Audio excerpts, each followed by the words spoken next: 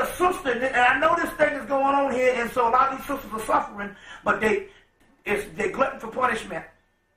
I met a sister, it was about 12 years ago, 13 years ago. This was like 1989, I remember, whatever. This sister was always complaining about she couldn't get no man. Now, she was in her mid-30s. I'm looking at this sister. This sister was fine as all get up. You know what I'm saying? Dark-skinned sister, booty, titties, face, everything. She always complained about not getting no man, but see, she's 35 years old, and I'm looking at her, and I'm going, I said, I'm tired of you after fucking 6 months, you running your goddamn mouth every 5 minutes about you can't get no man. I'm calling you out on this shit. I look at you, I say, you fine as shit. Mm-hmm. And I said, I know when you, because she's getting a PhD. Mm-hmm. I said, I know when you was an undergrad and when you was in college, when you was in high school, when you was in there, you had niggas that was all over you. Mm-hmm. And I said, you gave them no chance because you couldn't see their potential. Mm-hmm. And I said, them niggas was the same one they right there in school with you or whatever. And I say, some of them niggas you know right now is doctors and lawyers and all the shit you looking for. And they was all over you. And she said, you're exactly right. And you wouldn't give them no fucking chance. You see what I'm saying? Because they didn't have no fucking money at the particular time. Right. Or they was too fucking nice. Right. And I say, see, so now, flip side, I'm getting, this is, because we're dealing with psychology and we're dealing with case study. We have to study our people with a case study. I'm meeting sisters now because I'm 42 now, so the range of the sisters I'm meeting is 40 plus and in their 50s. Right. And it's a wide abundance of them. Abundance of them. In that age range. In that age range. Right. Right. And now, there's a men shortage. Some of them dick don't work. Some of them dead. Some of them still in jail. Hershey Highway. So all that is tapping away at it, and now they've gone past sometimes they've changed. Now they're admitting that they like nice men now. Right. At age 50, but they didn't like the nice men. In the 20s. In the 20s. And my mama told me, she said, when you go back to school, she said, I don't be fucking around going up on, my mama, she said, I don't be fucking around going up on the campus being too goddamn nice. Because a nice nigga better get the fuck out of my face. She's a fucking school teacher. Right. She trying to tell me, she said, you know, right. She senses some shit. Right. Don't be going around fucking around on the campus being too nice, because I'm looking at this thing and I'm surveying, and I'm at a table, and there was about 20-something girls, and all of them said they had been hurt. I said, well, my point is, all of you have been hurt by men. Then obviously, nothing can happen in a vacuum. Obviously, you must be going with men that is automatically prone to hurt you, because there's a certain man you gravitate towards. Right. And you know what? And have you heard, like, a lot of women always keep saying they keep meeting no good niggas? Yeah. I said, the problem is you, girl. Not only that, it's a spiritual energy. They attract right. No good niggas. Right. No good niggas. Now, it was a young girl. It's a brother, he conscious. He comes, introduced at the same age. He came down to visit her, real nice and stuff like that. The first thing she said, well, he's not my type. Mm-hmm. What the fuck is your type? And I already know what your type is, because you explained what your type is. Mm-hmm. The last nigga you was into, and it's ironic that the last nigga she was into was a down low male. Mm-hmm. He was one of them motherfuckers that got to the extreme that he didn't even like women. Mm-hmm. And she was attracted to him. Mm-hmm. You see, because the down low male has no problem getting women. None. Because they hate women, and so therefore, the women love them. The women love them. That's you know what I'm saying? It's strange, man. It's some strange shit. That's why I say, man, we have an extreme. Exactly. We're not meant to be ill. We are extremely meant to be ill people. We are fucking schizophrenic. They say that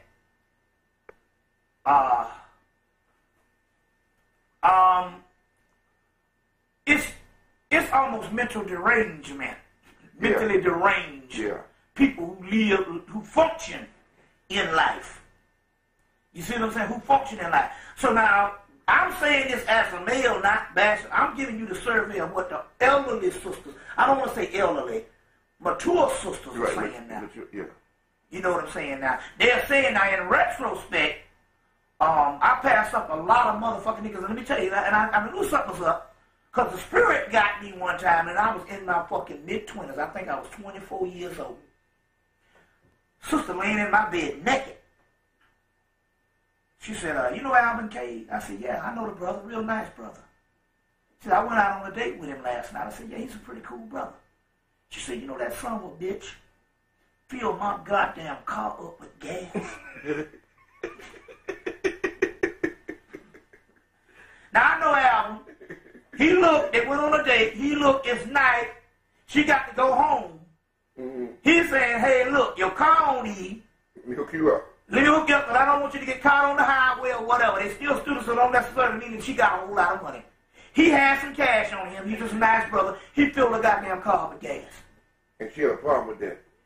She in the bed with me the next day naked. Not only did she have a problem with it, she was appalled by it. She was like, that goddamn no good nigga. Can you believe that motherfucker filled my car up with gas? And something went through me. I kicked that fucking bitch out the bed. Something went through me. That's some funny stuff, man. It's some funny shit. Now, I did an experiment one time. And it was an experiment because my mama told me what the deal is.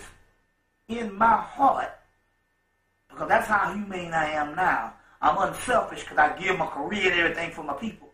In my heart, I was one of them guys that was real nice, but was smart enough to know that I never could show it at that early age. Right. Because I know a bitch would misconstrue me, right. And I'd be like the rest of them niggas with no pussy around. Right, I can identify with it. So I had to play a role. Because my mama trained me, don't fuck around and go up that motherfucker being nice. In other words, you had to be like nice nasty. Nice nasty, but I had to play a role that was outside of myself. Right. And an image that I had to put on. You see what I'm saying? To get that leg McMuffin. That's right. That's right. That's right. That's right. Leg McMuffin. That's right. That's right. You see what I'm saying? Well, that comes out the functionary. You leg McMuffin over out of the functionary. Yeah. Yeah, check this out. I met a sister. I got so cold with this shit. And it was a psychological thing. I never really put them through nothing. But I was dressing. I had suits and stuff, man. I was clean and shit, man. It was in the 80s. I had, man, double-breasted suits. I had leather suits. I had all this shit because I was selling tapes and stuff and all that. One of my boys, we had a ring going. We was bartering and trading shit in school and stuff. I would steal some shit from some lady and sell that, and the other boy was getting some shit from his store, and we had all this shit of that white man shit. So we was clean as a motherfucker. And I met a sister. She's the finest thing in the club. And how I got her was being nice now. Pulled up on her, asked her for her phone number. She gave me the wrong phone number. We started talking the rest of the night, and she fell in love with me damn near. And she gave me the number. Well, she was so fine. She was so doggone fine. Until I was like 24 at the time, and all the guys who was dealing with her was like 36, and she was something like 29 or 30. And she was so fucking fine until, I don't know, my spirit say, look, you hold on to this baby. Because I went to a party one night, and two niggas was in there about to fight over her. One bought her a TV, and one bought her a VCR. And I was in there, I ain't even had a fucking car. And they was about to fight, and them motherfucker left with me. But what I used to do, and it was some, she was like, oh, listen, I left with you tonight, so why don't you get up early in the morning and we go get some brunch? I said, I ain't getting up. Shit, I ain't going to goddamn place. Right. So she said, we go get some brunch. I said, fuck that, I ain't going no goddamn well. Yeah. She said, ooh, I like you. Yeah. I like you.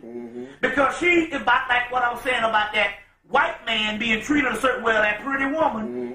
She hated the fact that these niggas was punks. She took their kindness for weakness. They had a party fighting over her because one bought a TV for her birthday and one bought her a VCR. And she leave with the nigga that didn't buy her shit. Yeah, because my sister was... I bought her a bag of Famous Amos cookies. And boy, you was down. You know, my sister, when she was younger, you know, she used to come with old silly shit like, every time she would show up with a new nigga, I said, you get him from? Oh, I like him. Why? Oh, because he can fight. Some old shit like that. Because he can fight. I said, they ain't no reason to be going with a nigga. Now, we got tons of women out here at a certain age can't find no damn men. Oh, no. No, it's not really good for the sisters. You know, but you know what? And I'm going to say this, and some sisters ain't going to like it, because I'm going to tell the truth. Fuck it. Some of these women ain't worth having no damn man. And I'll tell you why. They're not willing to compromise. They're not willing to change. You know, in other words, they have a preconceived notion that a man suppose, and that's a word they need to take out the damn dictionary. Yeah, right. Suppose. Because ain't nobody supposed to do shit. Right. But you got a lot of women out here that's not willing to go the extra mile. What I'm saying is this. Now, you know, if you're dealing with somebody on a consistent basis sexually, in order to keep it, to sustain it, you must remain open-minded. Yeah. And you must be willing to become creative. That's true. Right. Okay? That's right. Now, we talked about this, and I'll say it for me. I love women with pretty feet. Yeah. I got a foot fetish. Yeah. I love women with pretty feet. Yeah. A woman with fucked up feet with 3 and 4 corns on one toe, all I can do for her is get her a stick of butter. All I can do is her. Get her a stick of butter. You know, parquet. But a lot of these women don't understand, man, that you know, you got brothers out here, you know, I think a lot of times they forget the kind of stuff we go through in society as men. Because you got to deal with the crack on the job for those that have jobs. Yeah. Then you got to deal with society as a whole, the way it views you as a whole. And the only real solace that a man got is his woman. Yeah. That's all, really, when it boils down to it, that's all a black man got. Yeah, right. That's all he got is his woman. Right. So the last thing you don't need from a woman is one that's going to beat you down and one that want to prove to you how much they don't need you. Well, now, you know another thing, too? Now, you hit on something about being creative sexually. Yeah. Now, I'm going to show you something. It's got to have some merit to it, because, number one, I know a whole about the Tantra thing, too. I've done a whole shit. I went into not only from 2000 a whole another 2-3 years of study on it, but I had a whole year with damn near over 12 women. Okay. To exercise that shit on. Okay. 12 women damn near at one time. Okay. Right. But I was honest. So you got to be honest. I told them straight up. They're all the women. Right. So it wasn't like I was playing a bunch of them. No, you the number one and all this. No, I told them straight up. Look, I just got out of a 7-year relationship. There are other women. So they had to learn how to maneuver and deal with that, but I gave them the chance. Right. But about the sexual aspect and stuff, I do know about the Tantra thing, but I do know this particular part here that's interesting. And one of the brothers, the brother R.D. Bay, made this scenario. That I know it's got something to do with a sister having to pull up to the plate to be erotic. Now, I'm going to tell you what I'm talking about here.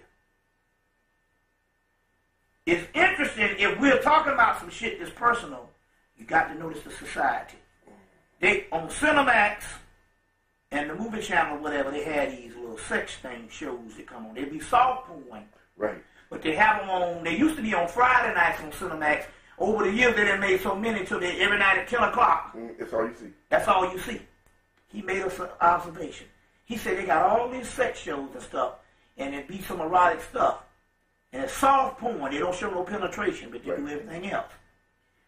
He said, but if you notice, you never see no black shows on that cable. You don't see... Now, they got black people in hardcore pornography. Right. But they don't have black people in soft porn or in love stories that much. We had one major love story to come out in the damn 1990s of black people, and that was Love Jones. You know what I'm saying? There's very few love stories that come out and stuff, romantic stories. But he said even the ones that you might think is pornography, soft porn, he said they make it clear that they don't show, because see, the regular porn out, they're not allowed, you have to buy that stuff or you have to go some, but they're not allowed to show it on the general cable show. Right. They make it clear that they never show black people engaged in passion. Right. You see what I'm saying? And that also makes you inhuman. You see what I'm saying? And stuff like that. And also doesn't teach, it also teaches you not to be erotic. You understand what I'm saying? So your creativity starts to wane in these situations when you with your mate. Now remember, I talked about how the energy is. Energy between your mate, it waxes and it wanes. So we don't understand here is just like you have the moon that waxes and wanes. You have cycles and stuff. You got a high tide, a low tide. In nature and in sexual nature, because it's all connected, you have waxing and waning periods. So what happens a lot of times here is if it starts to wane in the energy and it starts to repel, and you with that person when it's repelling, it starts to burn up and you start going against the grain. So there's several things that happen in a certain situation, in a psychological situation and stuff like that, that you got to hear. There's a science to us and how we deal with our mates and different things like that too. And I'm talking about from an ancient model, there's a book, The Science of Love. And this is coming from, this guy, John Baines, got a book called Science of Love. And it's coming from the Hermetic principles that come out of ancient Hemmitt. So there's science to stuff, you see what I'm saying, when it comes to relationships and all types of stuff, and relationships and different things like that. So there's a lot of things like that. Now I'm going to tell you another thing. Now this is one thing that a lot of females don't understand about a male. And if they can understand this, they can get on top of this. Now I'm talking from a male perspective to the females. Right. To give them a goddamn secret. Right. Ever since I was in my early 20s, I would hear females utter this. And they utter this, and they make the mistake. They say, if he loved me, he wouldn't have done this or he wouldn't have done that. And they're thinking from a female perspective of what she wouldn't do or being in love, but a male is a different entity. Now, love itself is a union of two opposites. That's the definition of it. Because if you got two halves of the same thing, you still got a half. Right. It's only when you got an opposite. That's why opposites attract. Right. So, if she's in love with that person, she was in love with that person because he is something opposite. But not necessarily that shit we're talking about where you like an evil man or stuff like that. You can be opposite in that whole thing about a mean nigga or something like that. I'm not talking about that. Right. That's just derangement. But what I'm trying to say here is this. Polarity. I'm talking polarity. And you say, now, if a woman loves like that, she would think the same way you doing, but you're not in love with this woman. You're in love with a man. Now, I know this for a fact, and my mama told me this. She was a real unique woman. She would say shit that the average person in the community wouldn't do. As a matter of fact, my mama was the type of person, it got so popular till people used to go say, we don't know a certain thing, go ask Miss Glaceria. And people would come to my house to ask my mama questions. And it wasn't that she was a genius. My mama, when you ask her a question, she say, if I don't know it, I'm going to find out. So that's research. That's what we don't do. Right. We accept shit, and we don't try to go after the answer. That's what we were talking about the whole time. Right. With her, if most of the time when you ask her if she know it, and she knew a lot, she would tell you. Right. But when she didn't, she go, oh shit, let's find out. She go grab an encyclopedias. She said, I'm going to go to the library. I'm going to make some calls and do some stuff like that. Right. So now, she said it too. She said, now, you know, a man can be in love with a woman madly and can go out and sleep with other women. And still love you. Still love you to death. You be on his mind. And that other woman, that's just sex. She said, but I know a woman can be madly in love with a man. She won't go nowhere. She won't do nothing. Now, I know a sister. She was madly in love with a brother. And it was like this. So, as soon as they graduated high school, hell, he was already in the service 3 months before they even graduated. See, he's thinking on another level. I'm in love, but I got to do what I got to do. Whereas this sister here sat around and didn't go to school or didn't do nothing, waiting on this nigga. You see, The end result is he went off and got married some other place and stuff. It was because you see what I'm saying? He traveled. He traveled. Right, and he expanded his horizon. She sat there and all this kind of thing here. But they think different. Now let me show you what's happening here on this particular part about this. Because it's not about this running off. I had a friend named Glenn Pontu. This nigga was so in love with a woman. I have seen him get in the bed, and when shit go wrong, I've seen that nigga be sick in the bed, psychologically, because some shit going wrong with him and his woman. I've seen that goddamn nigga. She had a car. We was early 20s, and she moved to the suburbs of Columbia, South Carolina. He was still in the city. And that nigga was so in love, that nigga got on a goddamn bicycle and tried to hit the fucking highway. And he realized he was about to kill himself when he got on that fucking interstate with that bicycle going to see her. He was so much in love with her, but we could be hanging together. She could be in Alabama where she was from, and we could be hanging together. Or she could be someplace with her girl, and we could run up on two women, and he could have sex. I have seen that nigga have sex. You know what I'm saying? With sisters. But yet this man was so much in love. I've never seen a person that much in love with myself. And what I'm trying to say here is we got to understand something. Men are different than women. Yes. So when we say, if he loved me, he would have done this, we got to understand you can't think the same way as a man because you are not a man. Right. Just like I can't think the same way as a woman on some things I will never know. And never understand. And never understand. I said, I can't understand your ass. That's right. And they don't even try. And don't even try. So my point here is we must understand the differences is not necessarily a bad thing. Right, right, right. It is when you try to change somebody, you hear people go, well, I tried to change that nigga. Well, see, the thing is, that's what we need to advocate. We need to learn how to harmonize our differences. Yeah, our differences. And celebrate, just like you ask in certain races, we need to come together and celebrate our differences. We got to do the same damn thing and understand that you're going to be different. Right. You're going to be different. Now, we're not talking about you suppressing you. You bend you to my will, but I'm trying to say we're going to come together equal. You're going to realize that we are going to be different because we are socialized a different way. Right. And you know, like I'm just, you know, there's one sister I'm trying to tell her, look, my spirit already done told me, because see, there's another thing too. You just think because a person is alone. She told, this sister thought that because I didn't want a relationship with her, that I was going through problems.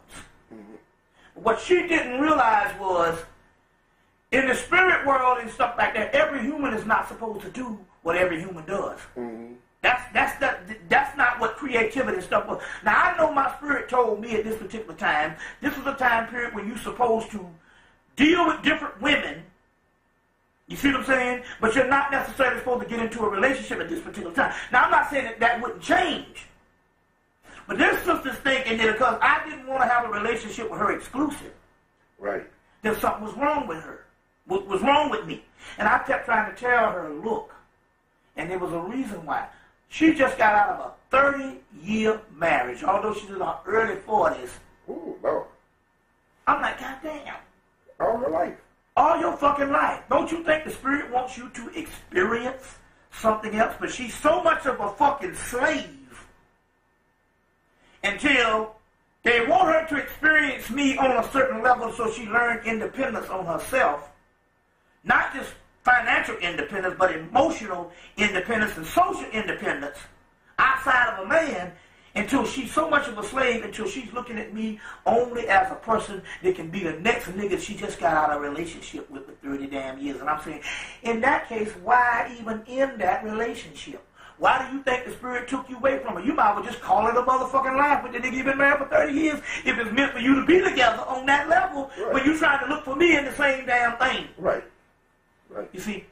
So here it is and stuff like this and stuff, you know. But my point is she's socialized a certain way, and the spirit is trying to get her to, look, there's certain things that set mode in your life that you've been doing things a certain way and stuff. You know what I'm saying? So on this particular aspect, you need to change your pattern around you, and maybe your mind can change. See, that's what they do with black folks. They make sure that they make it hard for black folks to travel, not just outside of the country, but just travel in the United States. You know, a lot of, you know, it costs money because they know if a nigga got a fucked up mind, they want him to have the same environment all the time, and he can keep the same fucked up blueprint. Even when he travels to another major city, they got a McDonald's here, they got a Church's Chicken here, they got a thing here, they got that, and it's called social engineering. You're in the same place at the same place. Wherever you go. You're the same place. You're the same place. There you are. And so you keep the same mindset. So they don't. So a lot of times they don't get to see things outside of their environment, and they want to tailor it that way so that they can keep the same mindset and keep the same slave. So a lot of times, you notice a lot of people get into certain situations and stuff and get bogged down. They don't leave the environment. And as a result, they keep the same mentality or the same mindset.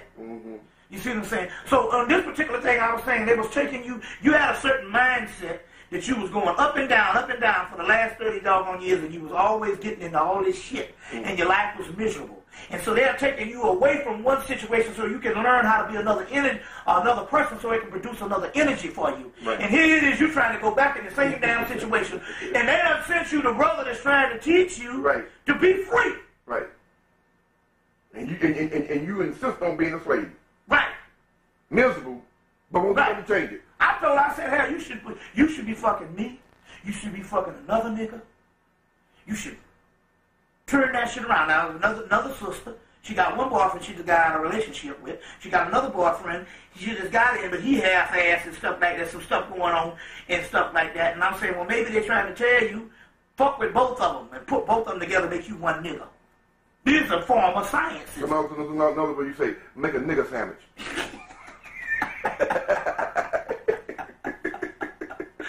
Yeah. So my point here is we're going to learn some stuff. A lot of things are breaking mental illness, because this mental illness comes from slavery. Yeah. And a lot of things like that and all. And in order to break that and all, you're going to have to also change some forms of your lifestyle. Yeah. And a lot of people are complacent. They say people gravitate towards things that they're comfort at. They say that means when God comes from heaven to get you out of hell, you're going to go kicking and screaming.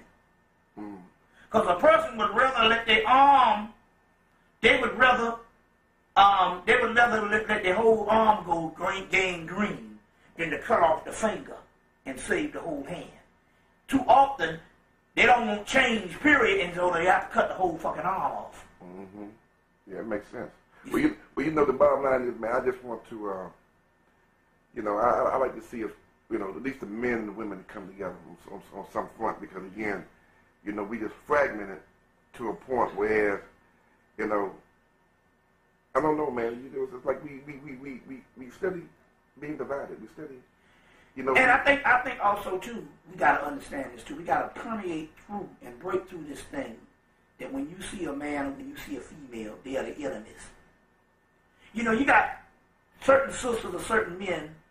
They're quick to judge a person because of the gender they're looking at other than the actual person.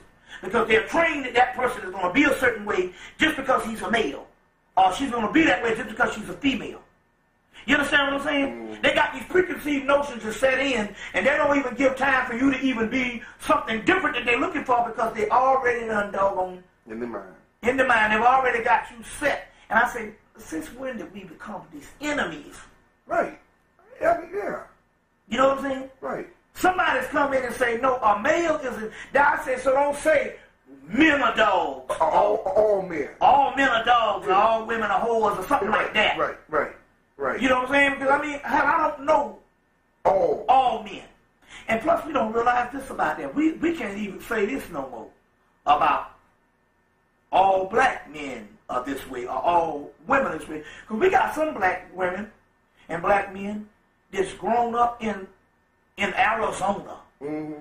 Wyoming, North Dakota. Yeah, Connecticut. You see what I'm saying? New Mexico. And they don't even fit the mold of an inner city black person in Washington, D.C., or somebody in Atlanta, somebody in Alabama. You got some ones that don't even, they're not, so to say that all black men, or is this way. We got people in different geographical locations and different cultures. Is literally painting yourself into a box and not giving nothing no chance. Yep, that's right. You see what I'm saying? That's right. So you can say, you can say that everybody on your block was a certain way, and you can't really say that. Right. But you can come closer to say, you know, everybody in the same neighborhood got the same mindset. But you can't say that about a motherfucker in Oregon. Well, you know what? No, really, based on the only real thing you can say validly is your experience. Yeah. And that's limited, based on the whole wide world. Right. And plus, this is another thing we also got to understand, too. We got to think on another level. North America is a continent. That's right. That's what we don't realize sometimes. This is a big country. You know what I'm saying? Mm-hmm. It's a continent. And the guy Kurt Vonnegut, who wrote a lot of books, they had him on Nightline one day. Yeah, I shot He said, who the fuck even said that we even have a civilization in America? Mm-hmm. He said America is a continent.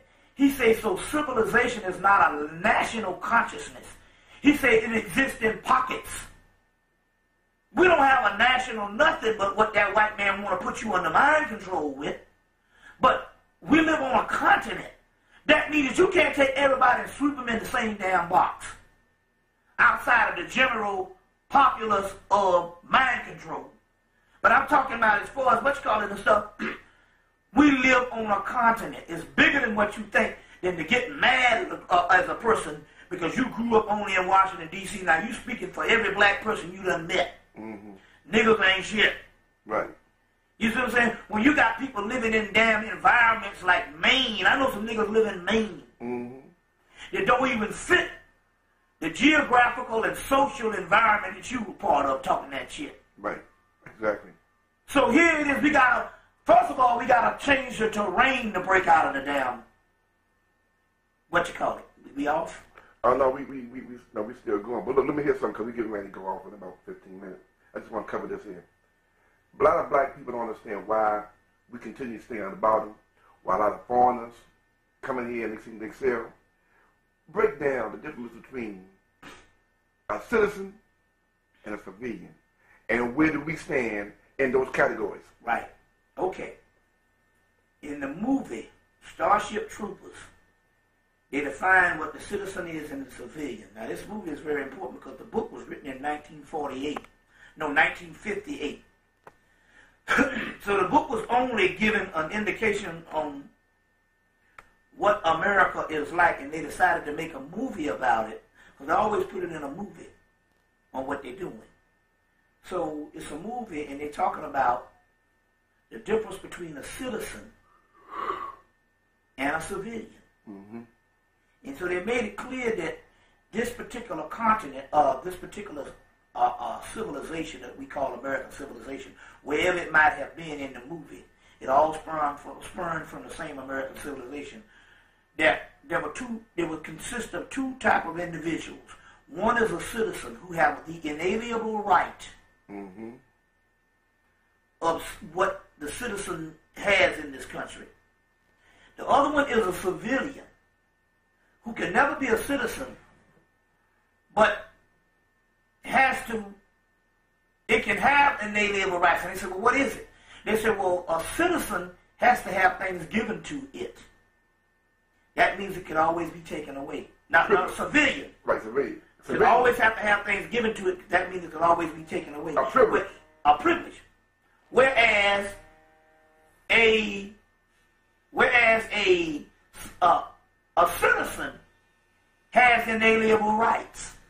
Now, what does that mean when it comes to black people? Because that's who they was addressing. Right. We are civilians of the United States government because there was never any congressional act to make us citizens. Mm-hmm. People got to understand history. They freed the slaves in the Emancipation Proclamation. That was freeing us from chattel slavery. It did not make us a citizen. Mm-hmm. Just like there was never any ceremony or any congressional act to ratify the Federal Reserve and the taxes. Mm-hmm. You know what I'm saying? Right. And income tax. So there was never a congressional act to make us citizens. No induction. No induction. Now, you might say that the government don't work that way. Well, you a damn fool. Because the government is very technical on when it comes to their laws. Mm-hmm. They don't deviate. And they have over 3 million laws in the Library of Congress. Check that out. 3 million laws in the Library of Congress. There you go. Yeah. So my point here, don't let nobody fool you. They didn't forget. If you're not a citizen, you're simply not a citizen. Now, so we know that there's no thing like that. So that puts you under the guise of being a civilian. So they go, no, Bobby, now come on now. I get to vote. I get to do everything that a citizen gets to vote. I get my income tax. I get my Social Security. I get my retirement. I get everything the citizen. Yes, you do.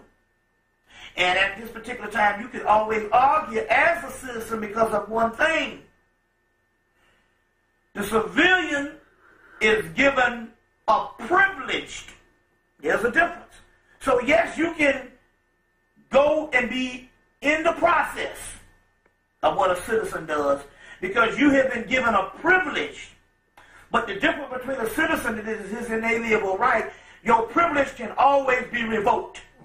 And in so many cases, they'll revoke your citizenship. And even with the Vote Rights Act, say we're the only group that can have an act. An act because right now. We are a citizen.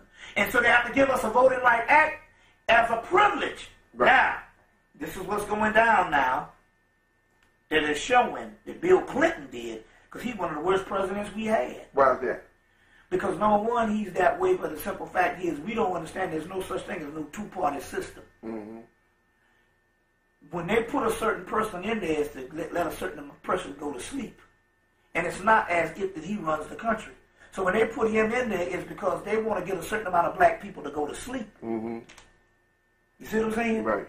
And so therefore, they will put him in there, but the one that puts you to sleep is the more severe one, because that means he's going to enact certain laws and certain legislation against you that you got to be asleep to do it. So he can give a few niggas a job. But when the dust clears, he's taking away most of your rights. Don't you know that most of the majority of the things that we earned with so-called affirmative action was repealed and abolished under the Clinton administration. And I was told that more black men went to prison than the Clinton administration. Exactly. Now, check this out. Bill Clinton, put into law with the welfare bill, the first thing they did is they took the welfare case, and I'll explain what that is in a minute, and put it in the hands of the child support laws. So the people who enforces child support, the people who enforce child support now will be able to handle welfare laws. So that is your policing, because they got a child support policing that they have put together the last damn 12 or 13 years. They put together this strong laws, police laws, to lock people up based on child support. So first thing they did is they inducted the welfare into that, put it in the same thing because they mean that they was getting ready to do something with welfare. So the first thing they did is he signed this over and made it so that the black man would have to pay back welfare. So right here is showing you where a privilege can be revoked. Now, what I mean by that, welfare is supposed to be an aid or an assistance. Right. That for a citizen can get as his inalienable right. Right. And don't have to pay it back. Right. But because we are not citizens, he made it a law that we have to pay back welfare, and the white man don't have to pay back welfare, although there were more white people on welfare than it was black. So you saying it was a loan? They made it into what was an aid under our privilege at the time, because we didn't have to pay it back in the 70s or the 80s or most of the 90s. Yeah. What used to be an aid under when we were given the privilege, when they revoked that privilege, it became a loan. So we are under the same aspect as Philippines and Jamaica, or whoever these third world countries that borrow this money. Right. Right. Are the first world countries that borrow this money from the United States, and they got to pay it back because number one, they are not a part of the United States, so therefore it is a loan. Which one thing good comes out of it, it's telling you that you are sovereign as a black person because you're not a citizen. Mm-hmm. But you got to pay it back under the same loan system as a Philippines or somebody else who borrows money. You see what I'm saying and all? Because you're not a citizen. You're under that particular aspect of it. And so therefore, the white man don't have to pay it back. And as a result, Clinton signed this in, and they got black men all over the country now.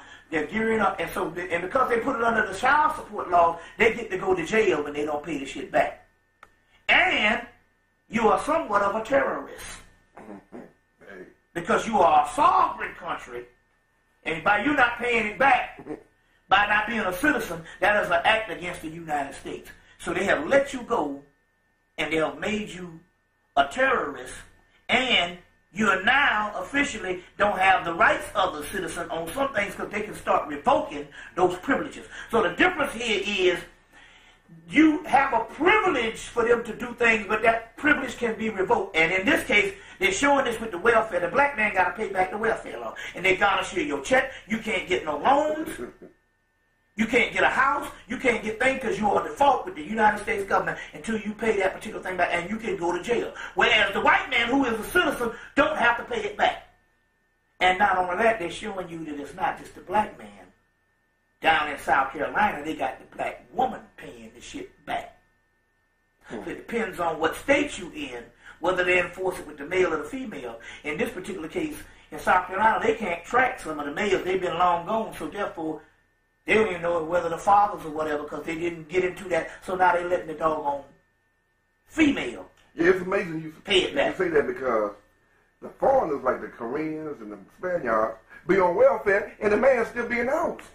That be in the house, and not only that too, because they, the foreigners, have the right to, when they become a citizen, they are sworn in as a citizen, and because they are inducted, they get the inalienable rights as a citizen because they are true citizens. Honorary white. Right. Compared. And so my mother in the 1950s, we didn't realize at this particular time, but what they were thinking was racism. Was the United States government enacting a basic right, and that was this. My mother was in college in the 1950s, and she couldn't go in certain restaurants, but certain Africans could come and get out of a limousine wearing African garb and speaking African and could go in the same restaurants in the Deep South. Mm-hmm. You see what I'm saying? Mm-hmm. In the Deep South. So we are not only just not citizens, but we are civilians, but we are what you call property or subjects of the United States government. Right. You see. Mm-hmm. Well, you know, Bobby, we got about 5 minutes, man. What do you think we as a people, where we at? What can we do? I mean, in the 5 minutes time, from your vantage point, being a mentally ill people that we are we just going to go fucking crazy and say, fuck it? Or do we have some recourse? Our recourse resides in two levels, the spiritual and the existing knowledge. When you just get knowledge of something, it makes you a better person. It makes you a person that can maneuver. Even on the physical, if you got a certain amount of knowledge. So I know some people say, well, the spiritual, that's another thing, and I got to train myself, and I got to do that. But there is another way you can do things in the warfare, even physically. It's to gain knowledge of something. Once you have a knowledge of something, even physically, you can maneuver better than a motherfucker who's ignorant. So one of the things is not to turn against knowledge. And once you get into that knowledge, you're going to find out that overall, there's a spiritual aspect. I'm not talking about religion. I'm talking about manipulating the forces of the universe as the ancient African used to do. There's a spiritual aspect. For those particular people that's not on that particular level, you still got to have knowledge of the government that you live in. Mm-hmm. You know what I'm saying? So we got to start somewhere. For the ones who have gotten that knowledge of the government, your next step is to go into something spiritual to balance out your maneuvering when you're dealing with them on their laws. Because this is warfare. It's warfare. Mm-hmm. And you got to understand our warfare is spiritual. Mm-hmm. You see what I'm saying? It goes along with the physical. But those particular people is just finding out. You got to get some knowledge, period, of how things are. In that particular case, you must try to learn as much as you can and look behind things. Do not accept the apparent. Make it your business to not accept the apparent, especially on what that comes on that damn TV. Question everything. Question everything. They control the print. They control the media. And it is not in their best interest to give their slaves the truth through their mass media. But once you have a conscious mind, you can look on the mass media and they always give the truth right for the people. And they talk to two people in this country, the ones that know and the ones that don't know. Unfortunately, the majority of the people don't know, and there's even a greater majority of our people that don't know. Mm-hmm. But once your eyes are open, they will actually come on the damn TV set and tell you. Mm-hmm. They put it out in movies. They'll tell you something on the news one day and come back the next day and tell you something else. And they were saying a thinking person would put this together. You're saying, well, why would they do that if they want to have everybody in a conspiracy? Because these are rich people that rule the world and they get bored sometimes. Well, you know what? And they like to monitor to see where your mind is. Well, you know what? In conclusion, you know, Bob, I've come to realize that this whole thing that we experiencing ain't nothing but a fucking game. It's all a game. And you got to know how to play it. It's role playing. You got to know it's a game and know how to play. Bobby Hemmitt, thank you very much. Yeah. We got, you know, and Brother TJ, it's good we talked about this in the city of Washington, D.C., because this is the home of the same conspiracies that grip our life. Yes, this is, man. This is the seat of the government. Yeah. And it's still Chocolate City, you know. We got some. That's right. It's very spiritual too, because those motifs that they use to run this government are still African symbols. Mm-hmm. That big obelisk and all that. And I know for a fact, since I've been here, this time to speak, I haven't spoken here 10 years. Since I've been here, there's been some stuff happening to me spiritually. Mm-hmm. So I know that this was a spiritual journey. Yeah, including the fucking toilet. That's right. That's right. Because I ain't never had problems with my toilet until you selling that bitch. No, I didn't even guess what I didn't use. I just pissed in it and the motherfucker stopped up. Oh, well, and on that case, again, Bobby, thank you, man. It's been real good, brother. All right. Peace. Peace.